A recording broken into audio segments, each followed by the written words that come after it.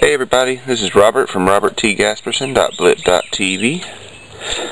Today, I want to tell you a little bit about some wild blackberries that I am trying to grow. Going to water them and tell you a little about what I'm doing with them. First thing though, I want to give you kind of an update on the hanging tomato plant, the upside down tomatoes. Take a look at these. They're growing pretty good.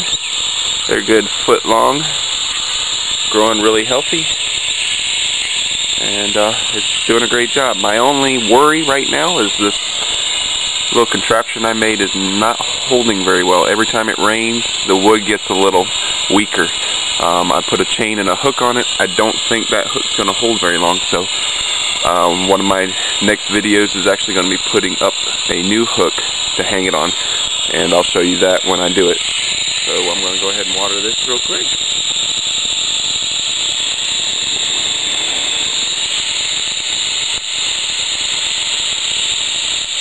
This thing loves this water.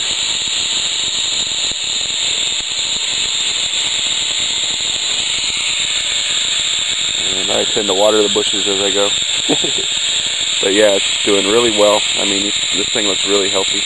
I'm excited about it. I've also got another tomato plant here that I'm growing. It's getting pretty big. I just need to water it more often. I don't think it's growing very well. Growing as fast as the other one because it's not getting as much water. So I just need to remember to water it. I did place my grass clippings around this plant, hoping that the grass clippings will hold the water, kind of like mulching. It's a little experiment I'm trying this year. Helps keep the grass away from it and the other weeds while keeping the moisture in. So what I wanted to show you today is I've got a couple of wild blackberry plants. They come up every year in the back end of my property, but they always struggle because of the heat and because I don't really take care of them. So this year I thought I'll go ahead and stick some mulch around them. Again, I'm using the grass clippings, and see if I can keep them good and moist and make sure they get plenty of water, and see if I can't get them to grow more efficiently. So here's the idea. I'll go ahead and turn this back off. There we go. Now maybe you can hear me a little better.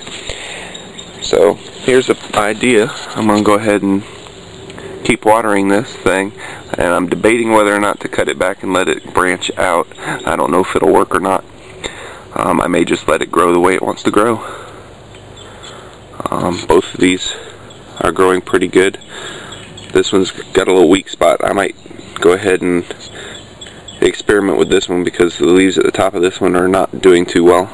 Maybe I'll cut it right about here and see if it'll branch out, which it looks like it's got some buds underneath that might grow out new shoots, which I may go ahead and try that.